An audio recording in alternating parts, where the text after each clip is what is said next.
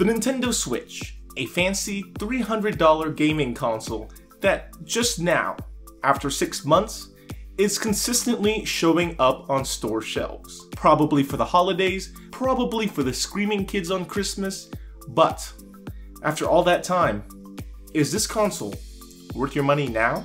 I love the Switch. In theory, it's a great console, which is great, but this is an abusive relationship. There's still quite a bit of issues. 6 months in, the game library is still a little weak. What I find really disturbing with this console is it kind of reminds me of the Wii U at this point.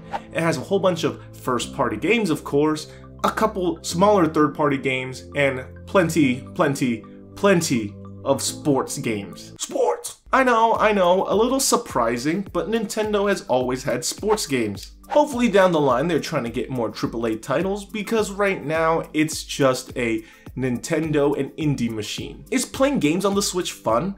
Yeah, of course it is. The first party games are great, some of the indie titles are amazing.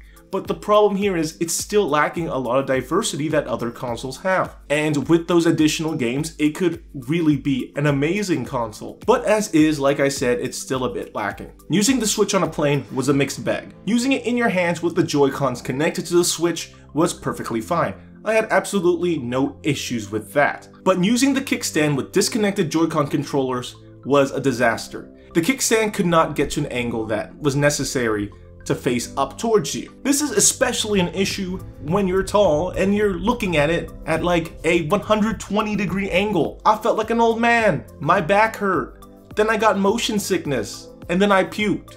Okay, I didn't puke, but I felt sick. This has annoyed me since day one, but the joysticks on the Joy-Con controllers just feel cheap, and it doesn't feel as smooth as, say, a PS4 or Xbox One controller. Something I thought that would be widely used on the Switch, but slowly implemented, were media streaming apps. Netflix and Chill, Hulu, YouTube, stuff like that. Tablets are a large competitor in the mobile gaming space because they also give you the ability to be somewhat productive and stream your media. And before someone says, "But Jimmy, the Nintendo Switch is a gaming console, it's not a tablet." Yes, but previous Sony, Microsoft, and Nintendo consoles have had these type of apps. Even the 3DS had that to an extent. But honestly, that may not even be Nintendo's fault, but rather the companies behind those apps.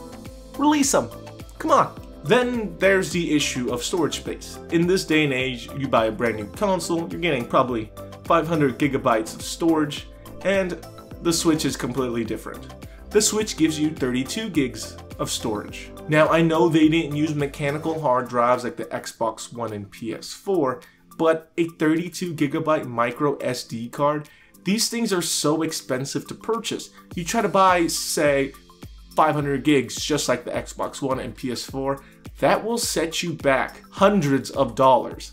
Of course, Nintendo games don't take up as much space, but a lot of games will take up the entire space of that SD card. So unless you want an expensive money hole digital collection, I suggest you get physical copies. So my general thought on the Nintendo Switch is that it's still a little raw. The console itself is well made and well thought out, but it just needs more AAA titles. It needs more media streaming capabilities, and it still needs a couple more features. So right now, Nintendo Switch is the most versatile console, but it is the least versatile when it comes to software. Is it a good buy?